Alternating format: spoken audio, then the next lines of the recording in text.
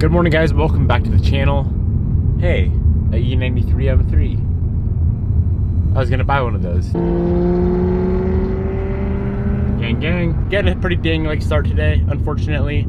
I did get a little too tuned up yesterday at the lake, but we're headed to the shop right now, and we are gonna slap some turbo stuff onto the FRS, so I'm excited for that. And yeah, I don't know how far we're gonna get, but we're gonna make some sick progress tonight.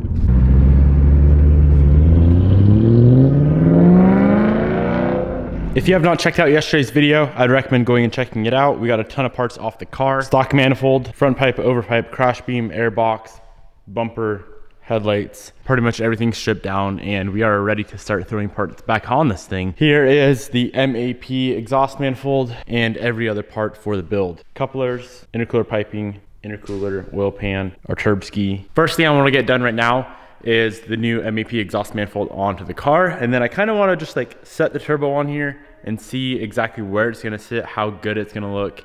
It's really going to spice up this bay. I'm so excited for this build, guys.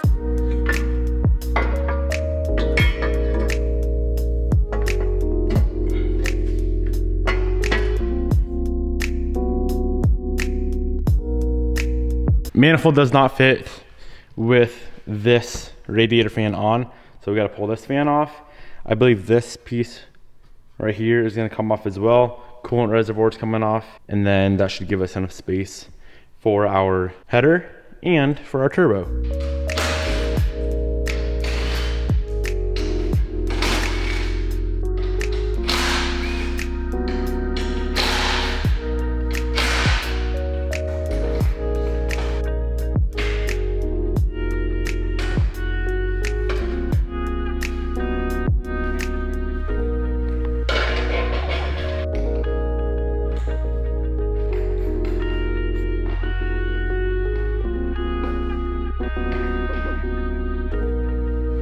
Reservoir, center core support, and fans are off. That should give us plenty of space for our manifold and our turbo setup.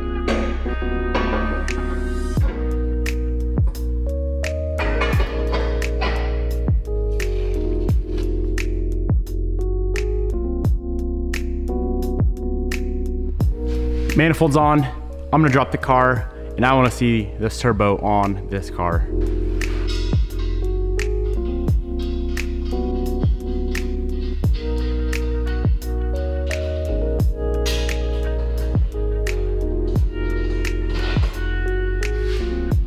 That right there is a very beautiful sight. I've been waiting for that sight for such a long time. Sheesh, that thing's beautiful. All right, let me figure out where this freaking downpipe is gonna go. Obviously it has to go here, but it looks like there's not much space there. We may have to pull off a few other little parts to get that downpipe to fit down in there. Plenty of space on this side for the intake. Guessing the slim fan is gonna go here. And then coolant reservoir, not exactly sure. We'll figure that out here in a second. Let's see how this downpipe sits though.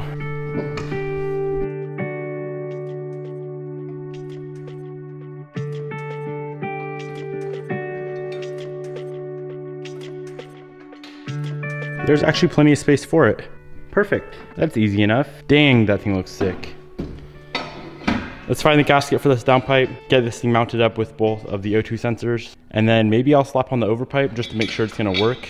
Actually, I'm gonna try it right now. I never made sure that the flanges are gonna line up with our eBay overpipe. The holes line up, but as you can see, the flanges are different size. So we'll make it work whenever I can find a place that has a 2 3/4 or a 3-inch overpipe and front pipe in stock. I'll get that ordered up and get them slapped on the car. For now, let's get the downpipe on.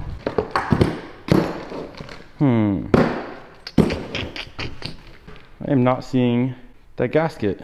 That sucks. This gasket here is for the downpipe to overpipe, but we need one for the turbo to downpipe, which is not here.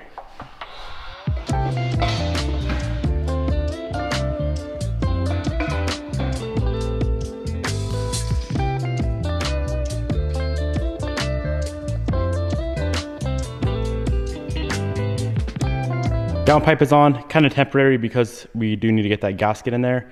I'm gonna go ahead and figure out how or where this oil feed line goes. And I'm pretty sure we're gonna pull that plug out right there on the top of the block. And they included, let's see here. We got the oil feed line right here, and then this is a little elbow. I think this guy should thread right into the block. and then connect to our oil feed line, which will then run to right here. Let's make sure that is the proper port and we can get that oil feed line installed.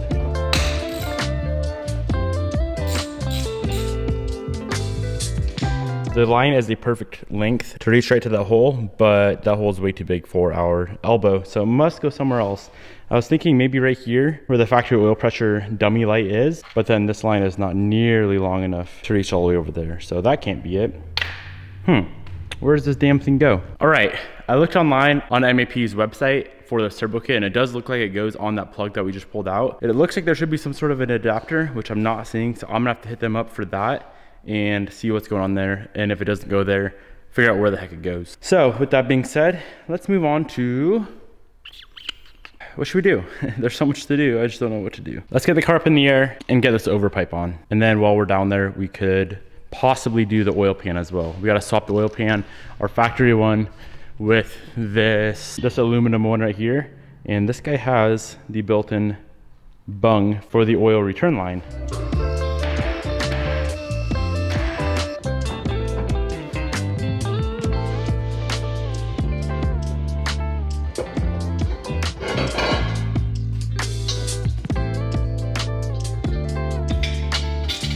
So this is how the setup is currently looking.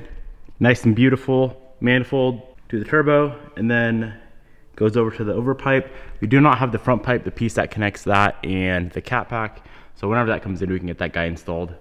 But I just realized something. We may have to pull this manifold back off to get our oil pan swapped out. There's some bolts that are like these two here. That'd be really hard to get to with the manifold on. So thankfully it's not fully bolted down yet. It should be only like 2 or 3 minutes to get that guy off. So let's pull that off real quick.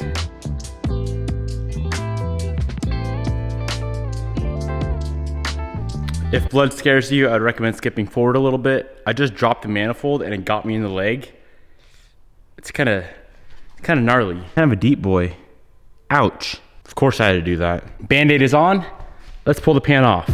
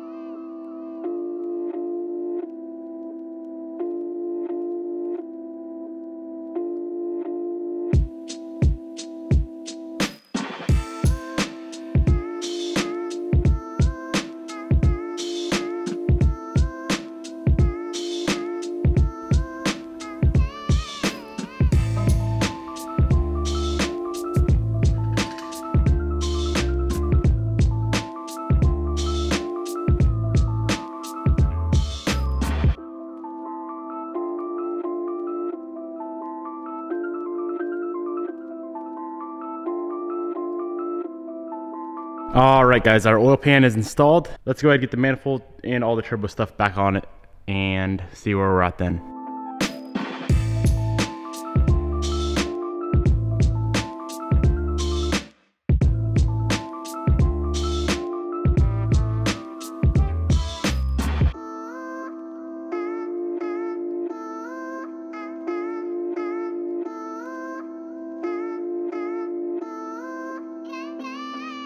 Unfortunately, we only had about an hour and a half to work on the car today, but being that I am not sure on that oil feed line or we don't have the gasket for the downpipe, I'm not in like a super big rush to get this thing finished up like right now.